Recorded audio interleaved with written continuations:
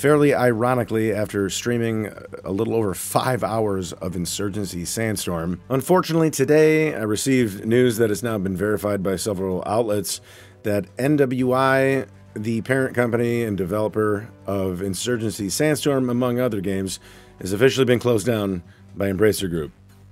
A tweet by Nick Calandra was fairly shortly followed up by official reports, including this headline from Insider Gaming. SABER Interactive has provided Insider Gaming with the following statement on the news that New World Interactive is being shut down. SABER can confirm there have been restructuring changes involving our New World Interactive subsidiary. This reorganization has unfortunately resulted in layoffs at the studio. We are working to fill existing open roles within SABER with individuals affected by these changes wherever feasible, and we will be providing severance packages to those employees impacted.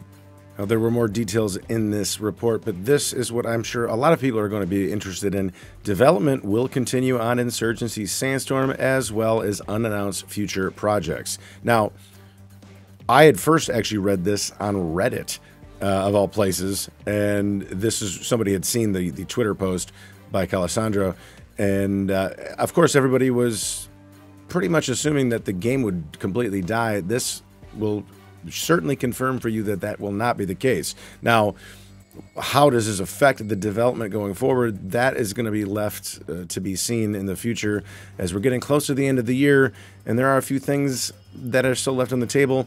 The good news is for fans of this game is the game is not dead, and it will continue being developed, and any new updates, new content that was planned for the current roadmap are going to be continued to be worked on and finished as promised. And yes, I'm talking to you, console fans. I know you're waiting for the next-gen upgrade. We still have some days left in December. Thanks for stopping by. Hope this was helpful for you. We'll see you next time.